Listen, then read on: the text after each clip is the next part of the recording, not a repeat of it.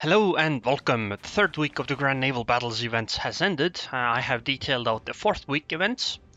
The first one is a replay contest for the best moment. The second one is a battleship duel contest that will happen on Saturday the 28th. And then there's a ship skin modding contest. And I hope you guys take part in them. If you want to know more, then click on the link in the description of the video to go there. Anyways, moving on to the match, our hero today is Shaw in the Tier 5 Japanese destroyer, the Minekaze. This match is on the map Trident. By the way, it's named Trident because the way the islands here are make a trident shape. Anyways, this is a nice match which shows how capping wins games. Also, by the way, if you noticed at the start, for some reason it would just jump around weirdly in a way. It just didn't seem normal. Anyways, Shaw heads for the A cap immediately because capping wins games. And he is in a destroyer. One grievance I have on this map is that the cap zones are so close by to the spawns. Okay, actually the spawns are too close by to everything. However, there's an enemy Minekaze at the A cap and he has been spotted, so Shaw decides to just leave. Especially because the enemy Minekaze is hunkering down with smoke, and he has a Murmansk backing him up, and it seems that Minekaze is just gonna park over there. His engine is destroyed, so he probably can't move too much, but I mean, he is inside smoke, so it's okay. Shaw correctly drops some torpedoes on that spot because, you know, what if the guy just doesn't move? I think it's worth taking the gamble because, especially in a destroyer at this tier, because the torpedo cooldown is so short anyway. But then Shaw just decides to head for the B cap that nobody kept for some reason, even though that Izakaze quite literally just came from that direction. Oh! And see, it's completely worth it. That gamble just paid off completely, and he essentially didn't lose anything for it. But he just got a free kill. First blood and a devastating strike, and he protected the A cap. That's just really well done. I think it's worth it to fire these torpedoes here for the Minekaze. I think you could have just dropped all of them. Although I don't think they are gonna hit. But again, it's just nothing to fear. It seems that there's another Izakaze coming in from the other side, so even just trying to avoid this Minekaze, you will still be in trouble. So, I don't know. I guess you're not gonna... I guess Shaw doesn't use smoke here. I probably wouldn't, because I don't think I would want to dodge and just hope for the best from the Wyoming. He did get the cap though, because he got quite lucky. But now it's the fight against this Izakaze. I would torpedo like this as well, but I don't think they would hit. Shaw used his smoke, so I guess now he's hunkering down in here. Time to fight the Izakaze with guns. That's a good shot. I would try more of those. Oh, and those torpedoes might actually do something. They are at least threatening to the Izakaze. By the way, it seems the replay is incredibly laggy. Although it might be just on Shaw's end, like he might have just played the game in this laggy state. Anyways, it seems the Izakaze did get away, but then again Shaw is not spotted anymore, so it's kind of okay. His team has the B cap. They are taking the A cap, although I'm not sure if they will be able to successfully take it. And Shaw starts heading towards the C cap.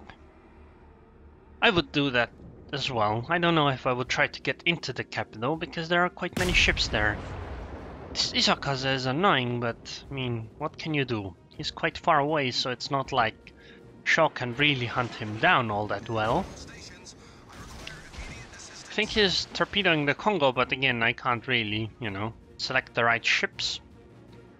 Shaw decides to hang back here, because again, there's no point in rushing to your death. Let's see how are those torpedoes doing. Maybe they weren't on the Congo after all. It's weird that incoming sign looks different than what I think they should look. And I'm pretty certain I don't have any mods for it. And I'm pretty certain that Shaw's mods should not affect it, which just makes me not understand what's going on. Perhaps I do have some mods affecting it. This is like an old client version, so I don't know how it works. Anyways, it seems Shaw has turned around again and is heading towards the sea cap now. I think that's the right choice, because their team is behind. The only reason why they aren't losing pretty hard in points is the fact that, well, they have the B cap. Also, surprisingly, the enemy carrier has died. I imagine that Jazura managed to do it, and his torpedoes actually picked off that destroyer, which I find incredibly surprising. So I guess now it's time to do a short-range torpedo drop on the Congo, but he only has one, you know, salvo or one launcher full of torpedoes available for it. I guess he has to use his guns instead. He can't go towards the cap. I think that would be too dangerous, and I think he agrees, which is why he isn't doing it. I'm just gonna shell the Congo here, I guess. Because why not? Oh, and the torpedoes might actually hit. Ooh, one of them is gonna hit. Yes! That's very good. For some reason, the Congo isn't shooting back. Like, why are you focusing on the Yamaha? The Minekaze is a much bigger threat and much easier to kill. If you get 5 overpens, the Izakaze is dead. I mean, Minekaze, sorry, Minekaze. By the way, if Shaw actually plays with this lag, then I'm pretty surprised. I guess I can understand why he plays Warships, because playing some other types of games might be even more difficult with this kind of lag, and I think, yep, the Congo expired to the flooding. Or fire, I'm not sure. Flooding, because he doesn't have any firearms. So, now the sea cap is actually free for the taking. So Shaw obviously heads towards the cap. For some reason that Wyoming and St. Louis are over there. I don't understand that one. That's like completely worthless. Shaw's team has not managed to take the cap, but they are working on it. There are ships that are blocking it though, so it's not working out nicely. I think the fact that the enemy carrier has been slain is a really good chance or good thing for Shaw, because this means he can use his concealment to do all kinds of crazy things and not have to worry about the fact that the enemy carrier could just come and kill him. Anyways, it seems Shaw is intent on shooting this St. Louis, or Wyoming, I mean torpedoing, not shooting, although I guess he might shoot as well. He's gonna get the C cap, but it seems one of the enemies has started capping the B area, so I guess it's time to turn around and go back for the B cap then. After torpedoing, or dropping some torpedoes on these guys, of course. Although I'm not sure if he actually can. It seems both are hiding behind the island pretty nicely to block that. Anyways, on the other side, there's the Furutaka that just capped B.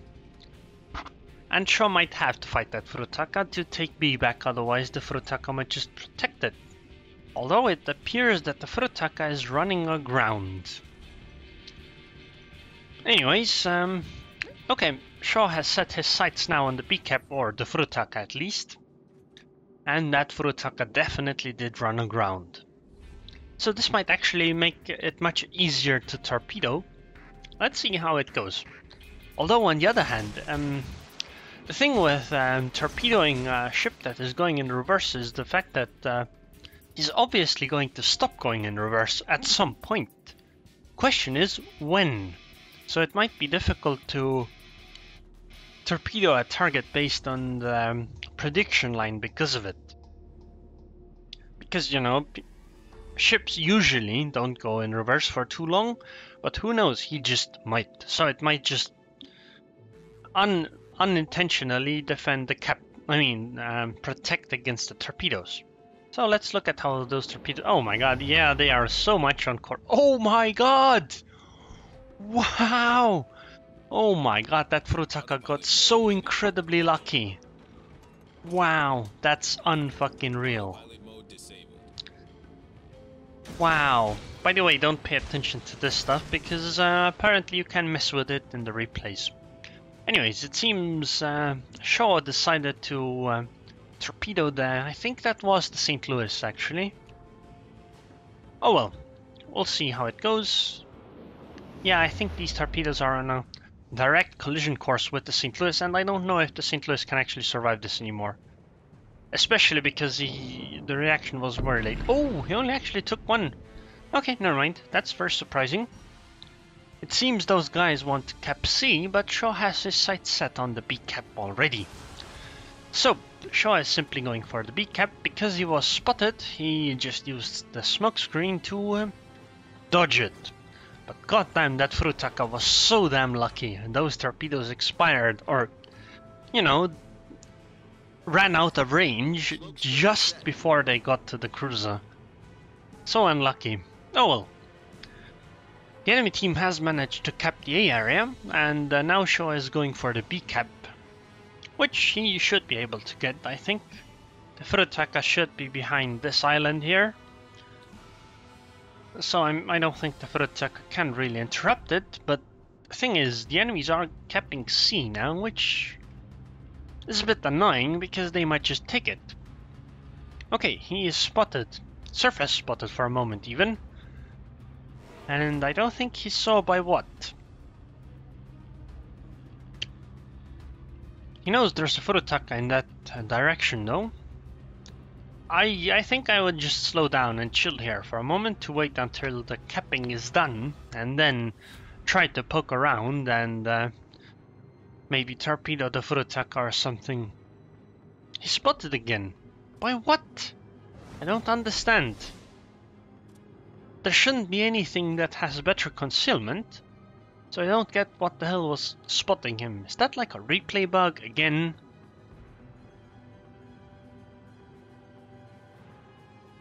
Because I have had to restart this a few times because of replay bugs. Anyways, it seems the Furutaka is heading into the C area, so Shaw just goes into the A cap, or goes for the A cap, because there's two battleships here who are prime torpedo targets, not to mention that he might be able to get the A cap as well. So yeah, probably if Shaw hadn't capped B earlier and again and then capped C, his team should be pretty far behind. If you look at the ships left, his team only has 4 ships, the enemy has 5. Luckily though, Shaw's team still has a carrier, and they have Shaw. Of course, so. One of the battleships has left the cap, but the other one hasn't. So it seems Shaw is just gonna torpedo them. Unfortunately, the ship is within spotting detection range of Shaw, so he can't keep going forwards. Oh!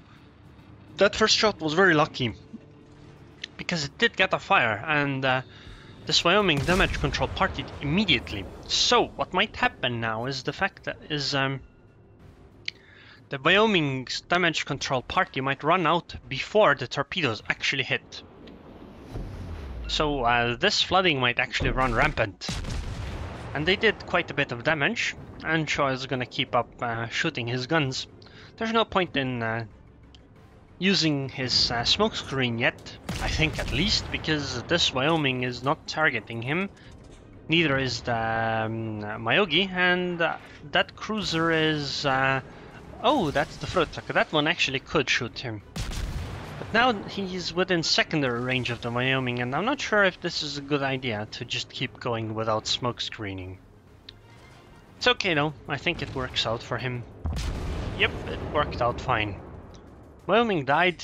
Well, that Myogi is next, but I think Shaw emphasizes the capping process more. Oh! Oh, I understand. Sorry, my bad. I did not actually recognize the incoming message. I understand now. Jesus, I have never seen that before. I have never seen the incoming shell alert before because I have never used it. So that's why I didn't understand why it was different. Okay, that makes complete sense. But Shaw is gonna take the A cap. I guess if you use the incoming shell alert, things aren't that difficult. You can railroad as much as you want, because you have an indicator which tells you that, you know, there are shells incoming. I think the incoming shell alert skill makes most sense on ships with really short reload times that would usually spend a lot of time in artillery view like this, so that they wouldn't have to spam it. Anyways, he torpedoes the Furutaka before he heads out towards the B area, and some of these torpedoes are definitely going to hit, and this Furutaka is history. Oh, it actually took 2 of them. That's surprising. But anyways, he did get the Furutaka kill. Now it's against the St. Louis, who is at half HP. Actually, no, it's more like 1/3, a bit above that. He drops torpedoes as a lead, and then if I were him, I would just turn in and start heading towards the B cap, and then just smoke screen once you get inside the B cap area. Then you can just shell freely. It seems that St. Louis is intent on fighting the Königsberg though, or finish her off. I don't understand what she was doing though. I would just head into the cap, although yes, he is hiding nicely behind the island, so might be worth it. Let's check these torpedoes. Are they gonna hit? I don't think they are. Seems they have already missed the target. Oh, actually, no, maybe not. Oh, never mind. They expired. Oh well. I mean, like I said, I would have headed towards the cap, then slowed down and just smoke screen. And I mean, he's probably gonna do it anyway. Right now, at least. Because he is inside the cap, but the St. Louis is within... Oh, actually, no, maybe he can kill the St. Louis before. But I don't understand. Why not just use the smoke screen? It makes sense. It's just so much... how do you put it? Safer. I mean, you're gambling with 3000 HP. Yes, the St. Louis probably won't kill you, but he could. It's not like you really need that smoke screen anyway. There's only one ship left, and you are probably going to head in the other direction towards the sea cap too, you know, and for more experience, because the game only has 2 minutes left, I would just go straight ahead with speed boost, and it seems Shaw is of the same mind because he also just used speed boost and is heading towards the sea cap after he finished capping B. So definitely, this game would not have gone anywhere near as well if Shaw had not capped so many bases. He has 5 base caps so far, 3 solo caps and 2 shared ones. Even though he did all that, he still got 2 devastating strikes and the Kraken Unleashed and Confederate, and he even got the first blood with that rather lucky torpedo. And he is probably going to get the C cap as well, because it doesn't take more than 90 seconds to cap C, although the only other option could be that that battleship might die, but there isn't all that much there. The planes could kill it, but I think this cruiser is running away because she has 1000 HP, and we can't see the other battleship anyway. By the way, I don't actually know how long it takes to take a cap zone. It started at around 1 minute 36 seconds, something like that. So let's see how long it takes. Seems it'll take like 45 seconds or so. And it was done at 50 seconds or so, so that's 35 plus 9... 36 seconds plus 10. I said more or less, so let's say plus 9, so that is exactly 45 seconds. So I imagine capping takes 45 seconds. Today I learned. Anyways, well, at this point, the right course of action is to simply sit still. There's no reason to risk anything, because they are definitely going to win. Not to mention, I don't think he could even make it to the battleship, even if he tried, because 10 seconds left. And I think this is a great example of capping winning games, although I guess he did play really well in the other sense as well, but he got 6 cap points. So congratulations, Shaw, you had an amazing match. Like, this is a prime example of capping winning games. Not to mention, I think you got rewarded quite handsomely for it. So, battle results. 326,000 credits, most of that is going to be profit because tier 5 ships cost like nothing to run. 5,000 base experience, 1,000 free experience, 2 devastating strikes, 1 confederate, 1 first blood, and 1 Kraken Unleashed. 94,000 damage total. I think quite many of those were on like low tier ships or destroyers. 38 shell hits on target, 9 torpedo hits, 5 incapacitations, 1 ship destroyed, 5 ships destroyed, 2 fires, 7 floodings, 3 base defenses, and 4 solo caps and 2 assisted base caps. That means a total of 6 caps in one match. That's a rather amazing result. I think even barring all the other circumstances, you need a map like Trident for this to be really viable. I think it's much less likely to happen on something like Trap, where all the caps are much further apart. But very well done, and this capping story showed rather well that it's important. Because even at the end, they didn't do all that well, even though they had all the cap zones. They might have already had lost the game if they hadn't got some of those, or if Shaw hadn't got some of those. So in the team score panel, Shaw has 3,334 base experience. Number 2 is at 1669. So Shaw carried this really hard, and like I said, cap zones give a ton of experience. Capping not only wins games, it gives you a whole shipload of experience as well. This is a really strong base experience result. Unfortunately, this game wasn't, quite up to par with the other great tier 5 matches, but I thought this was a great match in itself. Not like for the competition, but the fact that it shows capping off so well, so damn well. Most of this experience is purely from capping. And I think that's rather amazing. 3,000 experience in a tier 5 match where the tier 5 is the top tier. And there are like tier 3 enemies that our player here killed. Well done. In the detailed report, you'll see how the 94,000 damage is different. Goes. It's 63,000 torpedo damage, 20,000 flooding damage, 10,000 HE shell damage, and 500 fire damage. So you can also see the 5 kills, and the match took 20 minutes. In that 20 minutes, Shaw managed to travel 106 kilometers. So in 1 hour, he would have sailed at he sailed at around 320 kilometers an hour. I wish I had ships that fast, or I imagine the US Navy wished they had ships that fast. So yeah, I like this match. Anyways, if you guys enjoyed this video, then please subscribe, and thanks for watching.